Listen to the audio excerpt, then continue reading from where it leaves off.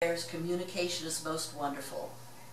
That things should be able to pass from the plane of external pushing and pulling to that of revealing themselves to man and thereby to themselves, and that the fruit of communication should be participation, sharing, is a wonder by the side of which transubstantiation pales. Events turn into objects, things have a meaning.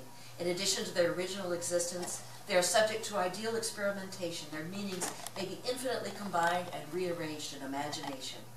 Meanings have been deflected from the rapid and roaring stream of events into a calm and traversable canal, rejoin the main stream, and color, temper, and compose its course. He was a rather circuitous writer, but basically I love the idea that they become things with a meaning. So why not? I'll read the name of my thesis back in my MFA was The Great American Philosopher Goes Fishing, which I had to kind of fight for, because people say, well, John Dewey's just a great American philosopher, and I thought, look, it's my poem. So, the great American philosopher goes fishing. With anticipation, he fords that stream, knee-deep in the weave of competing currents. He remembers how it works, or thinks he does. Waters beginning in that diamond-sharp Vermont ice that sliced mind from body.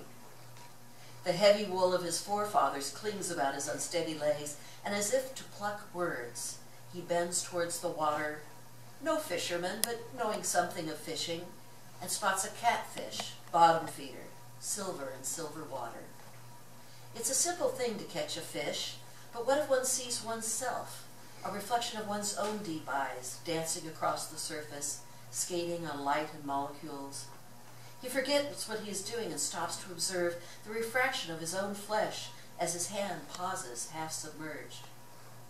It is just a hand like any other human hand, but here it is, broken in half, the truth obscured by such clear, cold water.